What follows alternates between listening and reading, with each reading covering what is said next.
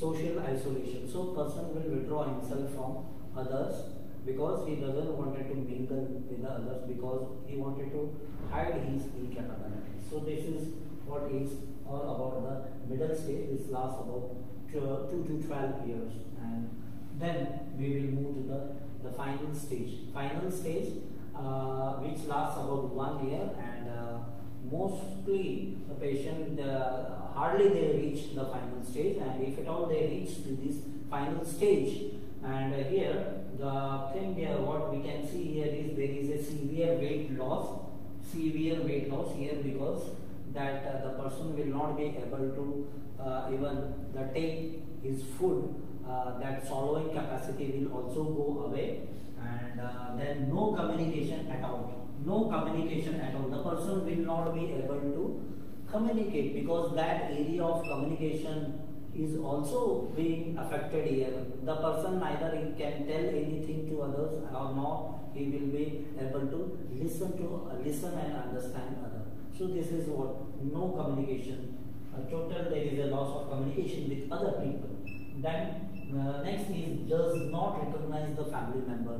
Here in the final stage, the person will be like strangers to others, or even the family members look like stranger to the person, because even the person is not able to identify his wife, children's, their names and all. Okay, so the person will be like totally the stranger to even the family members. And the next one is incontinence of urine and the feces can be seen. That capacity also the person loses. Then even the person cannot stand and walk. He will be like a bedridden.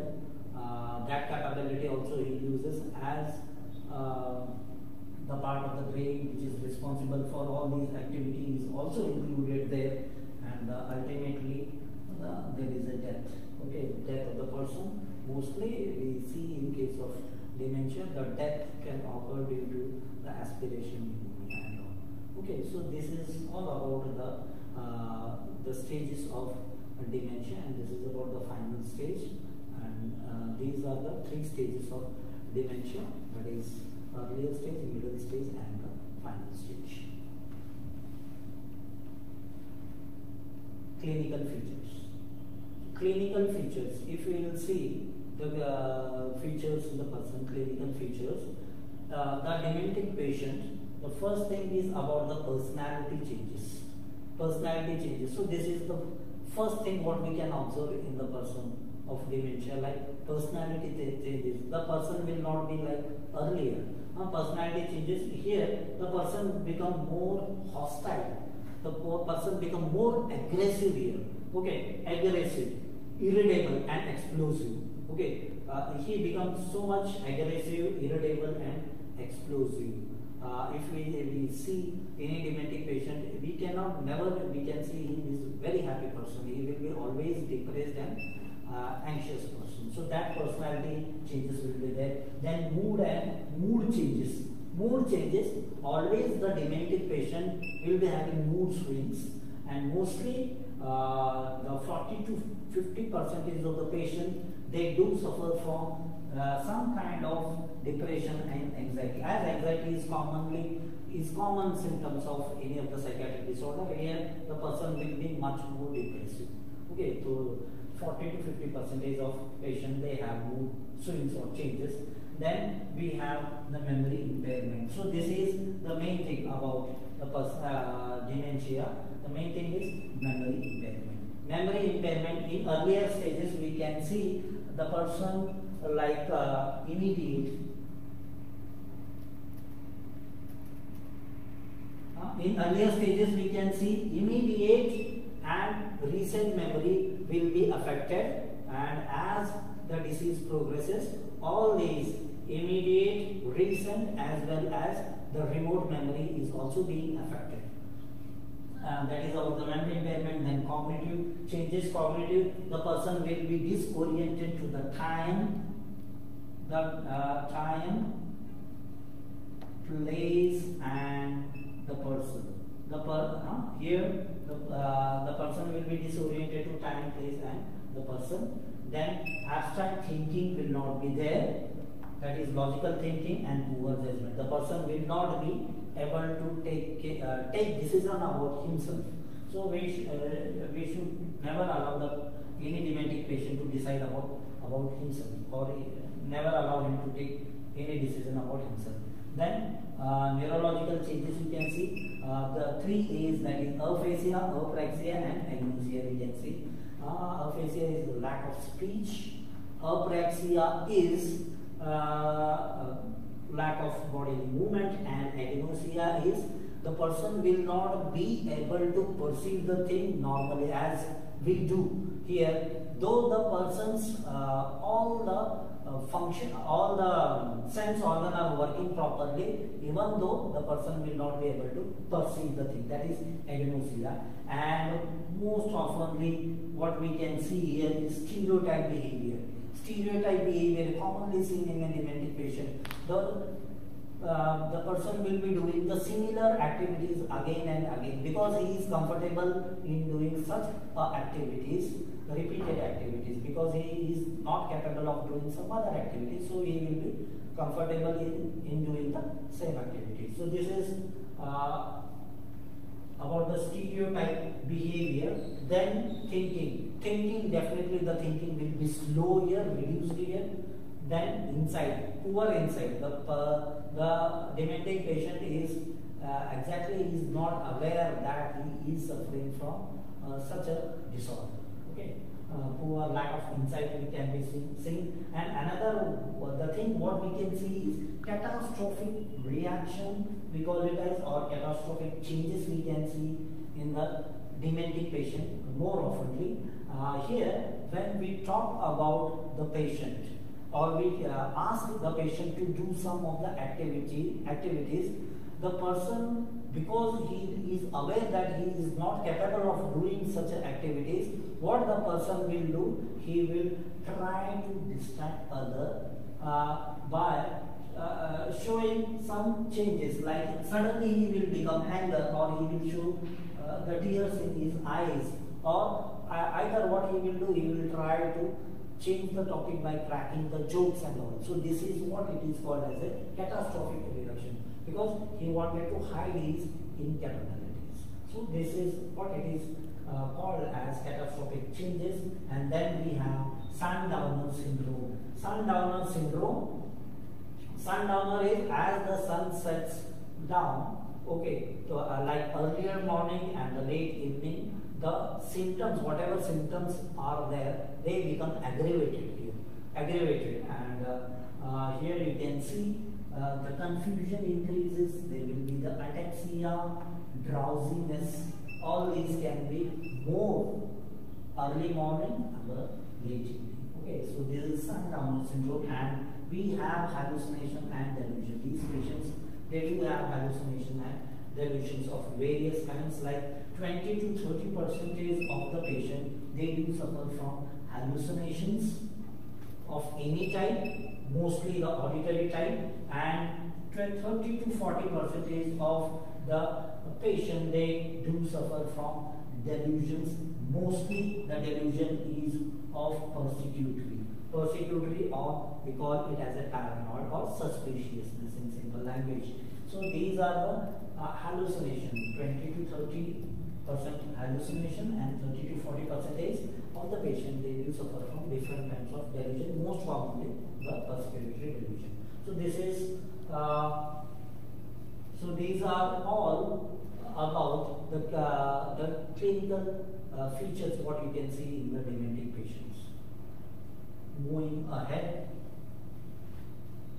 the diagnosis of dementia. How do we diagnose the patient with dementia? So in mental health nursing, what we do is, the first thing is about a detailed collection of history is very, very important here. We do collect the history from the patient. If the patient is not in a sound mind of giving the history, then we collect it from the family members or some other sources. So a detailed history is what is needed to find out the cause. Then then we do the mental status examination. Mental status examination we have to do to the patient to rule out this dementia. If mental status examination is not possible, then mini mental status examination can do. Okay, where only we will be having few questions directly we will asking the patient, and we can conclude the thing, which takes less time. So mainly mental status or else mini mental status examination can be done, and other lab investigations.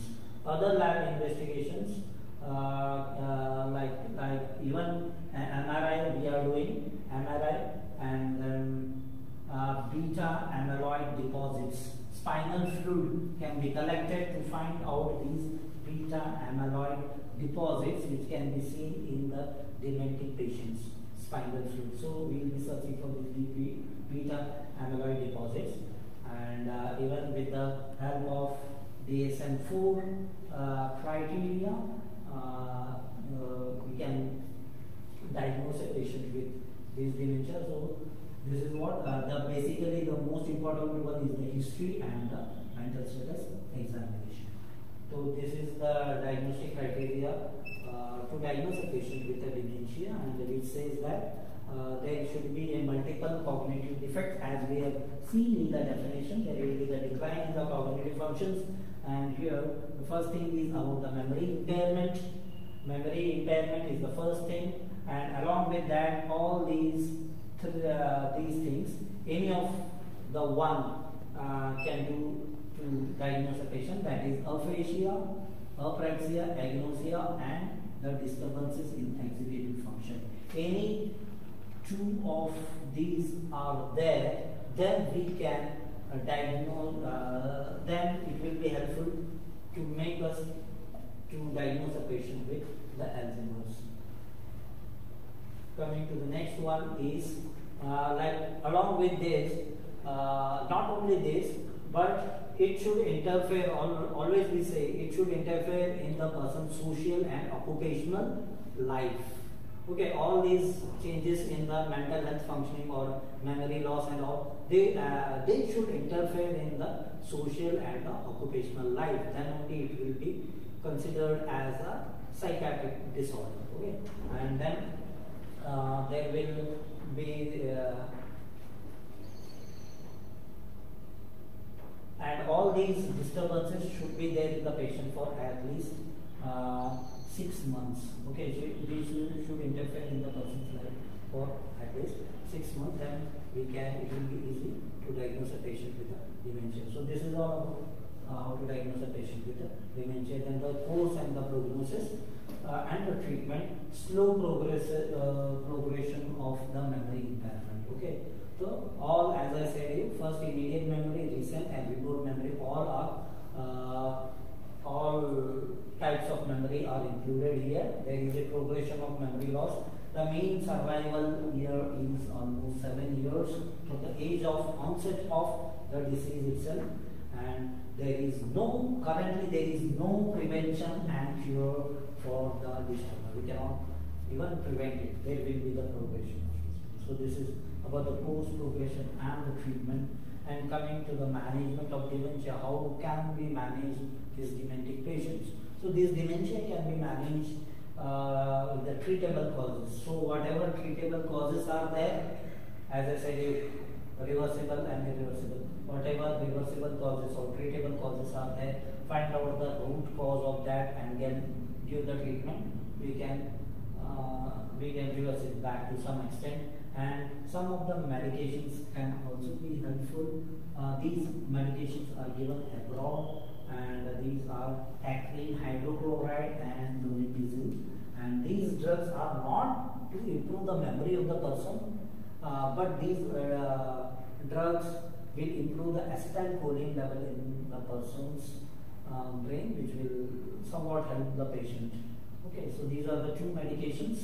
And then psychosocial. In psychosocial, we have different things like home care, day care, inpatient care, residential care. All these facilities are available where care can be taken for a dementic patient, and Another thing, important thing, what we have to keep in the mind is about the driving. Driving should not be allowed to the patient. In abroad countries and all, if the patient is suffering from dementia and all, the driving is not allowed for them. So, and about so here you can see in this slide. So this is the person. On the behalf of this person, the name is given like Alzheimer's disease. So Alzheimer's disease in psychiatry we call it as dementia. Both are the same one, and this is the person on behalf of this person. The disease has got its name, and it was the person. The name was like Alois Alzheimer's, and he discovered this in 1907, and what he did was he tried to find out the molecular basis of amyloid deposits, and he found out the amyloid deposits, and these amyloid deposits are seen in the brain and the cells of the person, and on this the disease has got its name. Then if you see pathologically, some changes can be seen in the person's structure of the brain, and here we have like diffuse atrophy, or especially of frontal lobe, parietal and temporal lobes, flattened sulci will be there, and large cerebral ventricles, and microscopically if we will see, we can find out the senile plateaus, commonly amyloid deposit. This is what I was talking about. This is what it is formed out by the Alois and Alzheimer's. And neurofibrillary tangents, thread-like structures can be seen, and neuronal losses will be there in the brain of the person. So all these are the microscopic findings what we can see in the person's brain. These changes we can commonly see in the person. And here in this picture, let me clear you. Here in this side, you can see the person is having the normal healthy brain, and this is what you can see the changes. With all those changes, the brain has shrunken because of that neuronal losses. So this is what you can the brain look like of healthy and Alzheimer's type. And here you can see the thread-like structures. That is neurofibrillary tangents, and these are the dead neurons. We call it them as a senile plateaus. Okay, this is what we can see to make it more clear. And then about the nursing care, how do we care the patient with the dementia? And let me tell you, in the nursing care, we can what the thing is that because this disease occurs in the old age. Here, when we are taking care, nursing care of the patient, we have to give total care to the patient. Since from getting up from the bed till he goes to the bed, everything has to be done for the patient. And here, the first thing is about the daily routine. We have to make a strict timetable for the patient. So everything will be fixed. Okay, all activities are on a particular time. Okay, so timetable we have to follow to the patient, so that the patient is aware of what he is going to do next. Okay, and special care to be taken about the sundowner syndrome, means early morning and the late evening. And this is what about the strict timetable. And along with this, we have to orient the patient about the time, place, and the person. Okay, always we have to tell him about the time. If anyone comes to meet the patient, we have to orient him also. And about the patient should be aware of the date and all, because for this we need to have separate calendar in his room with one date on one calendar. Then provide a newspaper to the patient, so that it can create some enjoyment in the person, so that we will be aware of whatever things is happening around him. And orientation to the time, place, and the person. Then coming to that is about the daily routine. Then nutrition and body weight. In nutrition and body weight, we have to provide a well-balanced diet. Nothing much is required, but a well-balanced diet. Allow plenty of time to have the meals, as there will be the problem with the engulfing. So we have to provide them plenty of time to have. And then food, whatever food we are serving to the patient, the food should not be too hot or too cold, because that sense of understanding that also has gone away.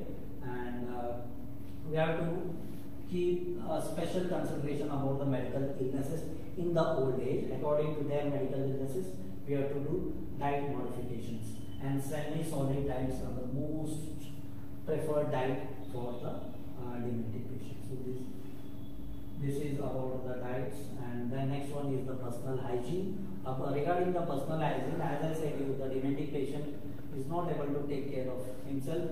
Here in these slides you can see the nurse are helping the patient in doing various activities of daily living, like bathing, brushing and all. Everything has to be done for the patient according to their level of dependence. Coming to the next, toilet habits and incontinence. So this is one of the problem in the old age, and if it is demented patient, this is we have to give special concern to this one. And for this also we have to maintain a rigid timetable for toilet habits. And prostate problem is one of the problem of the old age people. We have to take care of this as well. Then constipation also, because of these restricted activities in dementia, the patient, they develop this constipation even in the old age. So we have to give all these fiber-rich diets. Fiber-rich diets with active and passive exercise can do to solve that problem. Then accidents are common in old age, and if the patient is demented, these are too common. And here accident commonly seen by when the patient gets tripping over the furniture, falling down from the staircases, sleeping in the bathroom and all. So to avoid this, what can be done is that we have to minimize the changes in the interior of the person, where the person is living. We have to minimize the changes. We cannot make changes in his interiors. And we have to illuminate the bright light everywhere to avoid the accidents. And even do not allow the patient to take the medications alone. That is also a cause of accidents. So we have to take the medications. Then fluid management. So nothing much special is needed for the demented patient. Fluid is like normal people only, what they need. Only thing is that we have to give them sufficient fluid during the daytime. We have to give them sufficient during the daytime, that is before the 6 p.m. Before the 6 p.m. whatever amount you wanted to give to the patient to avoid unnecessary disturbance during the night time. So this is what about the fluid management. Then the mood and emotions.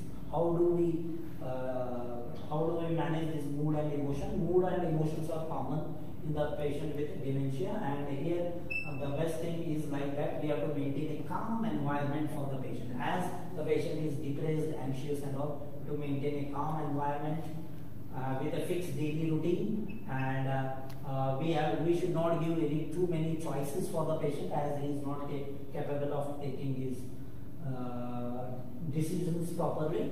And in case again we can, like here you can see that some interesting activities like playing the guitar, playing the music and all can be done to make his mood change. Okay, then wandering is here another important thing which can be seen in the second stage. So here what we can do to prevent wandering is, if the person gets lost in any of the surrounding environment, always the patient should have the identification bracelet,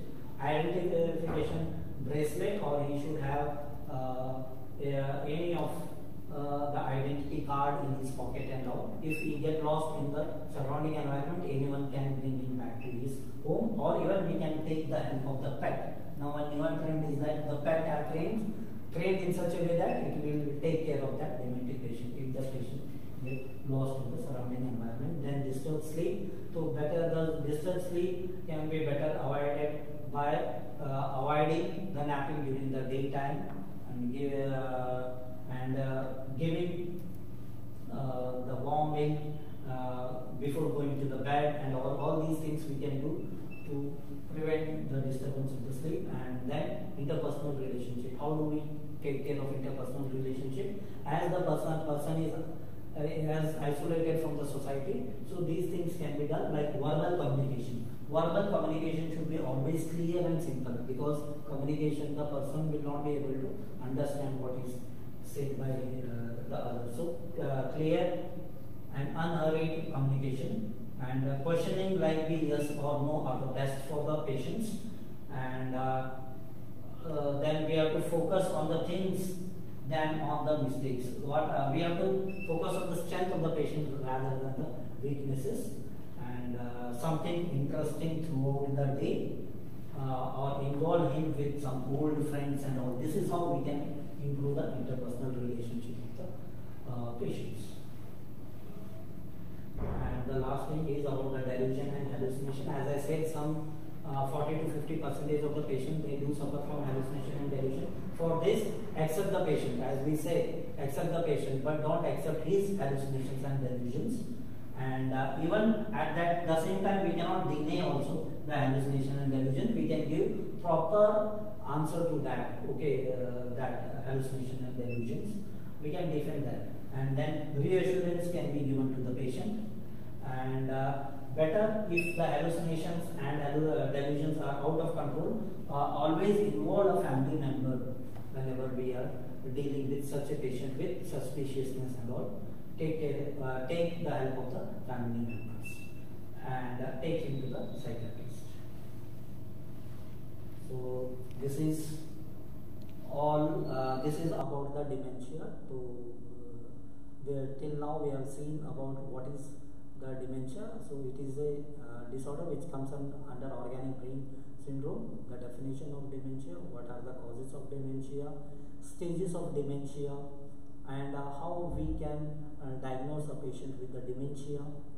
Then we have seen about the management of dementia and the nursing care, means the total care we have to give to the patient with the dementia. Total care we have to give. So this is all about the topic called as a dementia. If anyone is having any doubt, they can ask.